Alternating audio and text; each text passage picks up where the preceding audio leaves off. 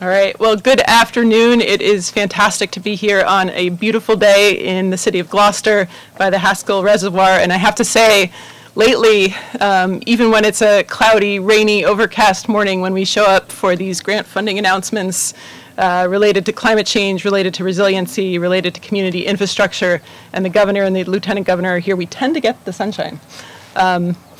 So we're here today to talk about our Dam and Seawall program, and the governor is going to make an announcement related to that. But I think what we're really talking about on a larger scale is critical infrastructure that underpins the fabric of our communities, that keeps residents safe, that keeps clean water and natural resources healthy, and that ensures businesses and residents can continue on and build really strong communities.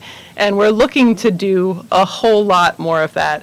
We've seen the impacts of climate change. We've seen these really intense storms coming, and the governor and the lieutenant governor have a plan that would invest nearly $1 billion of federal recovery funds into this game-changing, once-in-a-generation opportunity to improve our environment, improve public health, and invest in our communities. So without further ado, I will turn it over to our governor, who knows more about culverts and dams than many people in the Commonwealth. Sure. So thank you very much, Madam Secretary, and it's Mayor, Representative, Senator. It's great to be here in Gloucester again and to be making this announcement. As the Secretary said, at such a critical time for cities and towns across the Commonwealth during what has been an especially challenging summer with respect to extreme weather. Just in the past 2 months, our state's experienced 2 significant heat waves and a record amount of rainfall, creating significant challenges for our communities and aging infrastructure across Massachusetts that's struggling to keep up with the precipitation, which is leading to flooding and damage to roads in many communities, as well as to other assets. I have to say that, 3 or 4 years ago was the first time we proposed legislation to create a fund, a revolving fund, that would put $130 million a year annually into a program that was designed to deal with the very old and inadequate environmental infrastructure that we have here in Massachusetts. We say here in Massachusetts that climate change is real. We say we believe we cannot wait to do something about it. We say this over and over and over again, and for 3 years we've been filing legislation to create a revolving fund to make the investments that we need to make in our environmental infrastructure to deal with severe storms, inadequate infrastructure, and the constantly changing nature of weather. And that is why we also proposed, as the Secretary said, to spend $1 billion on environmental infrastructure, on clean water, and on many of the other elements of our state that require these kinds of investments if we're to be serious about battling not just the long-term effects of climate change, but the stuff that's going on right now and will continue to go on this year, next year, the year after, and the year after that. And that's a big part of what this is about today.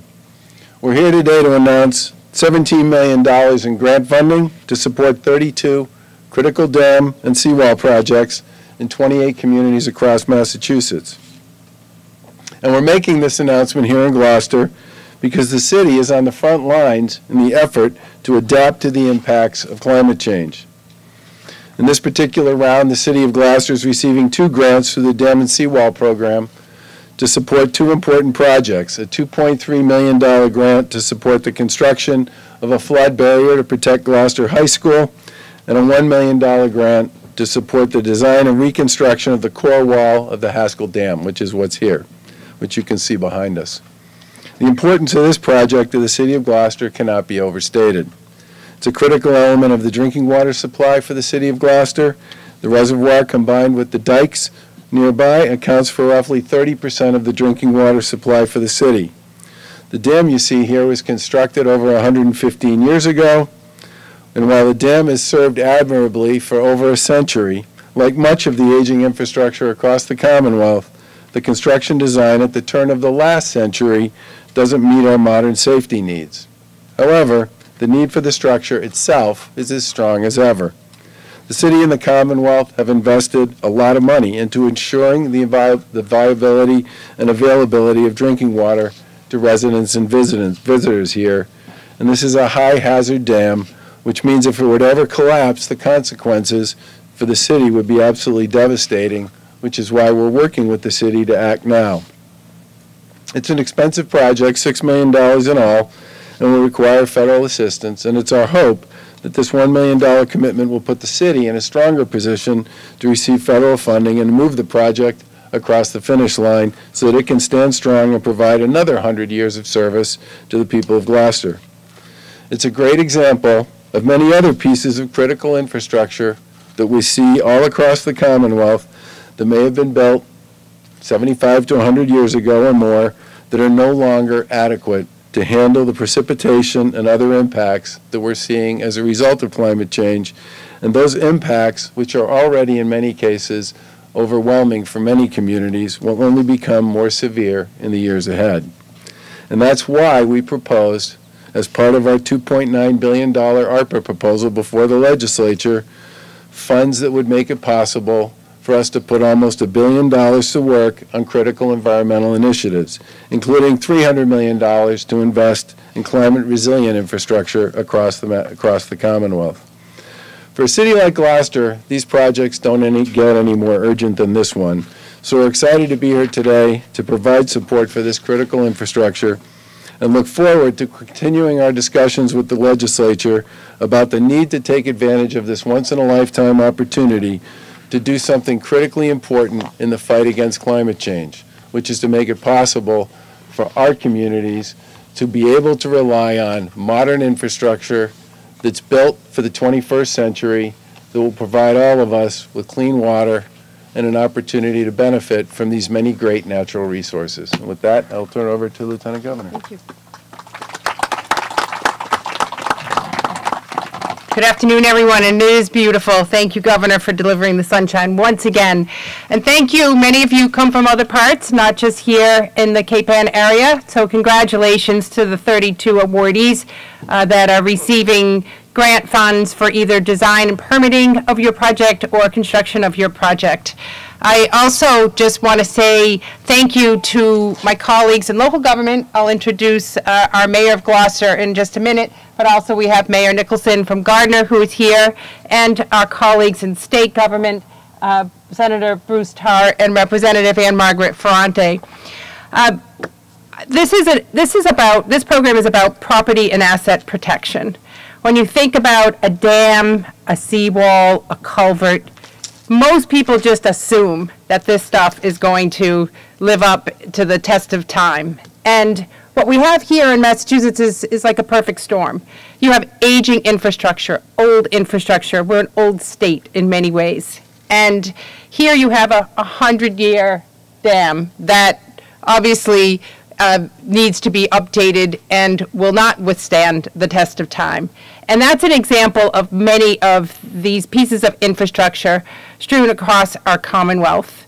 And with today's grant, we have about $17 million reaching 32 communities and projects.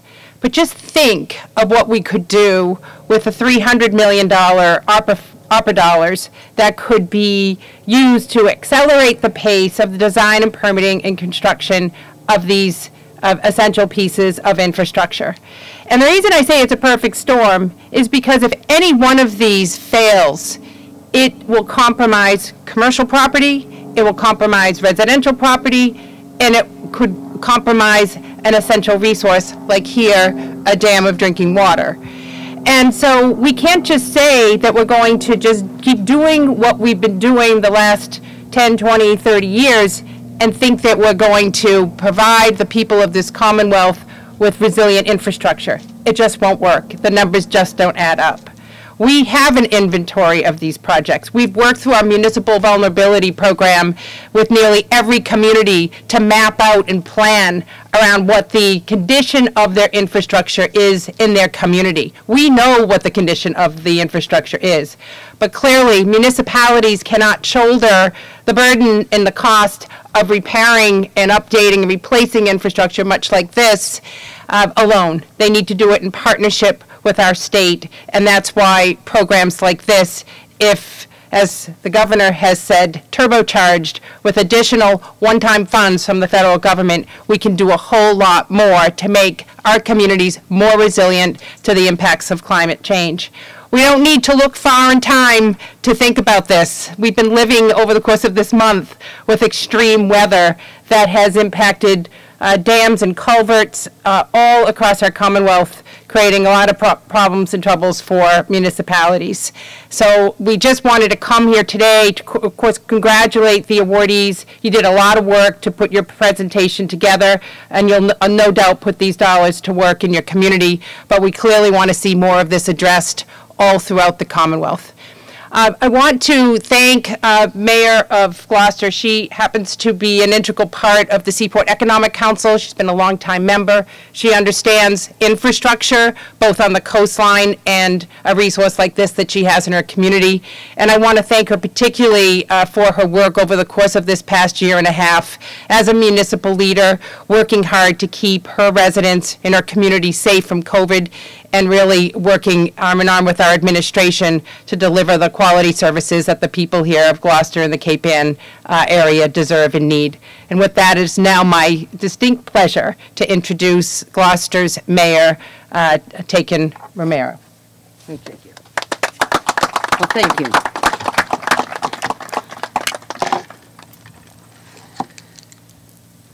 The City of Gloucester is thrilled to host today's briefing.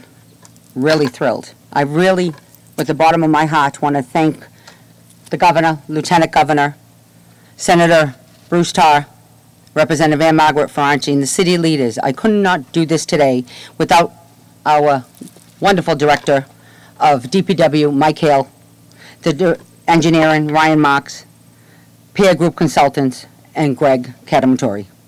We are so thrilled that finally that we're being heard. 100 years old, and it's not the first time that we knew that things have to be repaired and we need to do them. This is an administration that actually, when you say show me the money, has been showing the money. Not only have we been working on the infrastructures and repairing and working with the state, when we went to Senator Tarr's office and they said, well, if we don't fix one thing and you don't do this, you can get penalties and warnings and this and that. And I says, well, we can go back and forth, because that's what we did in the past 10 years, you know, back and forth with litigation. What we can save in litigation on our side, your side, we can come up with solutions. And that's what this administration, your administration, Governor, and yours, Lieutenant Governor, is that's what we are. We're doing solutions. We are actually looking at a 130-year-old dam. And I must say that, you know what, when we did the dredging, and Bruce Tarr made a joke saying, I think I looked out the window when I was born at Addison Gilwin and said that needs to be dredged. And after how many years later, we're getting it dredged. And some people don't understand what that meant. And a lot of people don't understand what a lot of the things that we're doing and the water treatment and everything else. But the fact is, this here will affect the whole city of Gloucester. It's 30% of our water supply. And it's just the beginning. As the governor said, it's $6 million. We're already talking to the Congress and federalists to come up with more. And we are doing it. I have a great staff that, you know what, and the government comes down and says, we can do it this way, and we need to actually, thank you, Secretary, so much, and also MVP Coastal Resilience Program, because we are doing this. And the best thing about it is, guess what? Yes, the sun is shining because you finally signed the climate bill, and the sun is shining upon you, because this is where we're going to get the infrastructure and the money, is because that's what we're going to be doing. No more, I'm sorry, I have to throw this out. Damn if you do, damn if you don't. Oh, nice. Yeah. That's good. Yeah. Okay. But the fact is, he does care, and we all care, because if you look, and you can, whoever wants to, because we all have been taking that tour before, it's amazing. But what's more amazing is the fact that we're working together to repair it. Because I don't want to be flooded out, and I don't want to be without water. They're saying, well, Mayor, if you're building these housing and all these affordable housings, where are these people going to go? Are we going to have enough water? Are we going to have enough things? You bet, because I have a great DPW director, Michael Hale, who's looking at everything, refurbishing things and things that we can't. Mayor, and way ahead of time that we need this money and we need to do that. This is the first step. And with this, it's going to give us even more. So I really want to thank you all again for the stewardship and the leadership that you all have, especially Secretary. I'm sure with this beautiful island we have, we're going to be seeing a lot of you. And I love working also, I want to throw the Essex here too, my counterparts in my cities, because I call it Rockport and Essex, Cape Ann, because you know what? We're all little hands-on, and we all do regionalize and work together, so we're thankful. And our sewer, and so you know what? We're looking at that, and we're looking at all the programs that we're doing together, because we give water to Rockport, we give water and sewer to Essex, and what's happening is that by working together, we're cleaning our act up, we're being proactive, and we're thinking about not for today, but for our future, and that's most important. And we're thinking together. So I really want to thank you from the bottom of my heart. And the fact is, I have a great team out here. If you can give a wave, because Frank Cousins, say hello, Chris, Mike, if you're here, because the fact is, you know what? They're here all the time. And when you're all going like this, I feel hot. They're there when it's really hot, and they're there when it's really cold.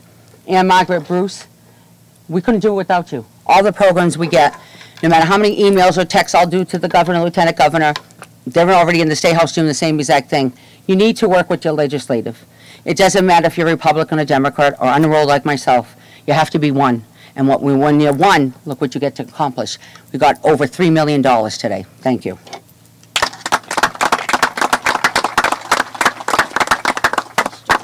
Thank you, Mayor, and it's such a pleasure to work with your team and so many other communities across the state. And now I have the distinct pleasure of introducing two members of our legislative body who both fight so hard for their local communities on this issue. Senator Tarr and I were here back in 2017 looking at all the work that needs to be done, and I often think there's not many people who are willing to wonk out on resilient infrastructure and nature-based solutions, but Senator Tarr is one of them. Senator. Well, thank you very much, Madam Secretary, and good afternoon. I want to reciprocate by saying thank you for your leadership on so many facets of the climate change and the climate situation that we face. You're an extraordinary leader in these extraordinary times, so thank you so much. It's also great to be here, Governor Baker, with you, and Lieutenant Governor Baker Polito with you, also with my legislative colleague, Representative Ferranti, and our wonderful Mayor, Mayor Theken, and also Mayor Nicholson. Welcome. I'm not sure what time zone you were in when you left to get here, but we are very pleased that you're here now. So thank you for that. I do also want to recognize... I do want to also recognize City Councilor Nolan, in whose district we are right now, and thank him for his leadership and his good work. And of course, our friends in Essex, Town Administrator Zubricki and Selectman Phippen, thank you so much. You know, today is a remarkable day because it represents the kind of things that we can get done when there is a partnership between the administration and the legislature and our local officials.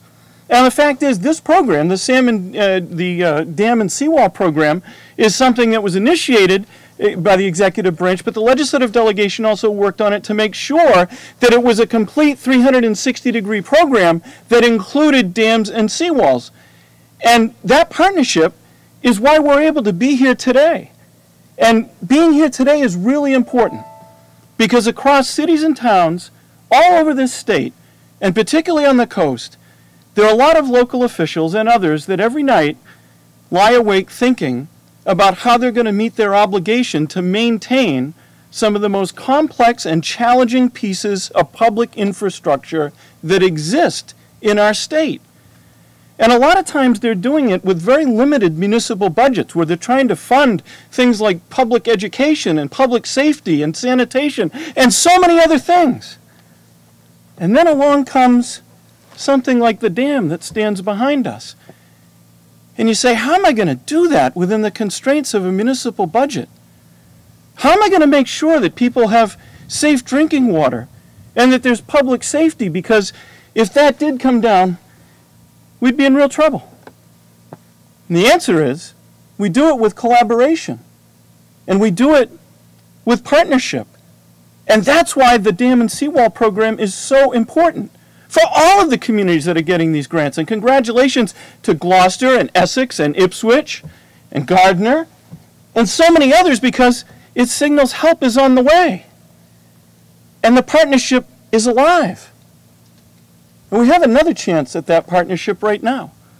We have literally got billions of dollars, the likes of which we have not seen in my time in the legislature, and we have the opportunity to use the kind of partnership that got us here today to deliver partnership for tomorrow. And that's something that I think we should view as a call to action. Today's a victory. It's a victory that this got done. It's a victory that the money's getting out, but it's also a call to action. And the call to action is this. Things are changing around us. The climatological things we can do something about, but they have an impact that we can't change. So we have a choice. Do we say we're going to make the decision to be proactive, and we're going to go out and confront the things that people have a really hard time getting their hands around, or are we going to be victims? That's the choice. If we're not proactive, if we don't make good investments, then we'll be here in different circumstances when there's a blizzard or a hurricane or a tornado, and we'll be saying in the 11th hour, what do we do? I guarantee you this, it won't be as cost effective, it won't be as well planned, it won't be as well engineered as it would be if we took action in advance to make sure that the right thing gets done. That means hard decisions, it means a lot of significant investment, and it means confronting an uncertain future that does keep a lot of us awake at night, but for which we have a moral obligation to confront, to act, and to succeed. That's what this program is about, and that's what its successors need to be about. So congratulations to everyone involved in getting us here today. And let's commit ourselves to the next days to being proactive and not being victims. Thank you very much. Thank you, Senator, and I'd like to welcome another member, Representative Ferrante, who is a true champion for her communities on public health, on climate change, and most recently we've been working on food systems and ensuring the resiliency of our fishermen and women right here on the coast. Representative. Thank you. Thank you, Madam Secretary, and it's a pleasure to be here today. Everybody up here said a lot of good things today. And I think the most important takeaway is that there's a lot of people who are dependent on us to get this right. If nothing else, the COVID crisis taught us how vulnerable we are. And as Senator Tarr said, climate change can't be a buzzword. It has to be an action item. And what gives me so much optimism looking at an unpredictable future is that we have this team behind us, and everybody alluded to the team in front of us as well. And I'll do the same. But as the Secretary just said, you know, it doesn't matter what the issue is. The beauty of working with this administration and working with our town officials is as soon as one recognizes that there's a need to fulfill in the district and across the state, the phone gets picked up, the text comes. The mayor, for some reason, her favorite time to text Bruce and I is between 2 and 4 a.m. in the morning. And we're lucky that she feels comfortable enough to text us at that time. I think some of our best thinking and best ideas, for some reason, come around at that hour. But it's a pleasure to be up here with this group. It's very rewarding to work with my legislative counterpart, Senator Tarr, and to know that we work on issues in the legislature. We help to make tools available, and then Secretary, Lieutenant Governor, Governor Baker are able to utilize those tools to put them to good use and to make sure that good things happen. So I'm going to be brief and just say thank you to the team up here. It's a daunting task to keep track of each one of these crises as they pop up, but we do our best. We work together on the local level where the rubber meets the road, and we make sure that the job gets done. So thank you for being here today. Thank you for coming with the big check. And let's get more work done. Thank you. Thank you, Representative. This is going to take me a minute, but I am going to read through the awardees because I think it's interesting to see the scope and breadth of these applications. So, Especially when you have 3 or 4 time zones you got to work. you know, and the blazing sun is out. So we start with the town of Acton, who's receiving $75,000 for removal designs and permitting at 53 River Street. The town of Ashfield, I actually walked across this dam last weekend, $875,000 for repairs to the Ashfield Lake Dam. Town of Braintree is receiving $1 million for the removal of the Armstrong Dam. The city of Brockton is receiving $82,000 for repair, designs, and permitting of the Ellis Brett Pond Dam. Chicopee is receiving $126,000 for repairs to the Plainfield Street flood control system. Draycott, $250,000 for the removal designs of 3 dams. Town of Dudley is receiving $71,903 for removal designs and permitting of the Carpenter Pond Dam. Essex is receiving $1.7 million for repairs to the Conemaugh Point seawall. I see some of you here today. Congratulations. The city of Gardner and our mayor is receiving $124,000 for repair designs and permitting of the Wayside Dam. Gloucester, you know, $2.3 million for flood mitigation barrier at the high school, and another $63,000 for permitting, and $1 million for dam repairs to the Haskell Pond Dam. Hull is receiving $101,000 and another $180,000 for repair designs and permitting. Ipswich, $75,000. I believe Ipswich may be here as well. City of Leominster, $163,000. Marshfield, $412,000. And another $2.3 million for the Brant Rock seawall. The city of New Bedford is receiving $54,000. Northborough is receiving $168,000. The town of Oxford is receiving $55,000. The city of Peabody, $84,000. City of Quincy, $2.9 million for improvements to the Manette Avenue and Babcock Street seawall. Salem is receiving $952,000 for repairs to the Columbus Avenue seawall. Saugus, $261,000 for repairs to the Spring Pond Dam.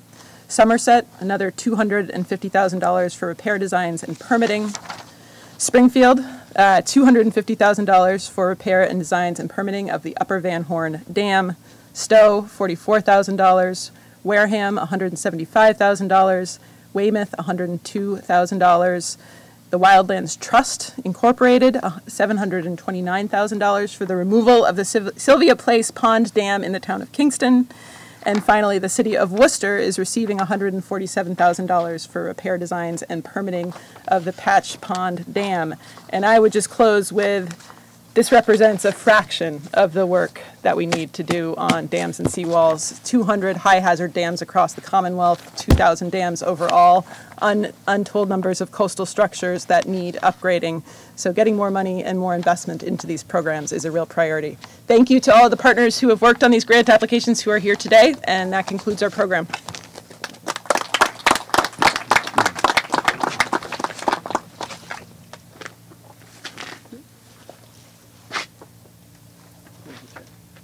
Is yours? If it's a check, it's mine. Questions? Governor, with the CDC guidance on mask wearing, is it time to bring it back inside, especially in those 5 counties considered high risk? Where do you stand? Well, we just got it and we're reviewing it and we'll have more to say about it later. Are you considering bringing back a mask mandate in Massachusetts? Is that on the table? We just got the guidance. We're taking a look at it and we'll get back to you on it later. So Governor, so what's into that? Can you give us a glimpse into those discussions and what you're weighing, what will go into that decision? Well, remember, the federal government makes decisions and issues guidance for the country, right? Massachusetts is in a very different place than the rest of the country. We have the second lowest hospitalization rate for COVID in the United States. We've had the second lowest hospitalization rate for weeks. We have the second highest vaccination rate. We actually are behind Vermont in both of those cases. We're certainly number 1 in terms of both our hospitalization rate and our vaccination rate among the big states. And those things factor into how we make these decisions, and they should, because the vaccines work. What would be your message to folks who are hearing this message from the federal government? Other governors in northeastern states are coming out and already discussing what their positions are. What would be your message to the residents of Massachusetts and potentially visitors? Well, first of all, Massachusetts, as I said, has the lowest hospitalization rate for COVID of any big state in the country. The only one that's got a lower rate is Vermont. We have one of the lowest spreads of any state in the country if you measure cases per 100,000 population. And we have the second highest vaccination rate in the country when it comes to COVID vaccinations. Massachusetts is in a much better position than the vast majority of the states in this country with respect to how we deal with and how we're prepared to deal with COVID. That would be my message to almost anybody, including people traveling here. So, Governor, considering those numbers you just told us, it sounds like you're not inclined to impose or reimpose a mask mandate at this point? We're looking at the CDC guidance. We have a lot of experts in this community. They have many different opinions on this stuff. And we're talking to many of them, and we'll be back to folks shortly. Look, I don't think anybody should make a decision based on any guidance of any kind without first processing it a bit and figuring out what makes the most sense for our particular state. Governor, this is the height of the tourist season in Massachusetts right now. We saw what happened in Provincetown. Are you considering maybe reinstituting any travel restrictions for people coming from those states? I'm not considering instituting any travel restrictions. Governor, 200 of those experts you mentioned signed a letter saying we need to mandate masks for schools, especially under 12, until a vaccine is available. Your stance on that, still considering? Considering. Are you worried that it may get to that point where you have to start reinstituting restrictions? I think the most important thing we should all do is read the CDC guidance, look for them to provide us with information and data that supports the recommendations, discuss what it means to be a state like this one versus some of the other states that they have to worry about. They have 50 states they need to consider when they make these decisions. Talk to some of the experts in our community, and I would argue that there are many different opinions in Massachusetts among the experts about what the right things to do with respect to this issue are. And I would say that from the beginning, there have been a multiple collection of opinions on practically everything associated with COVID among the experts. People tend to find the expert they agree with, and that's the one they listen to, or the group of experts they agree with, and that's the one they listen to. I like to listen to all of them.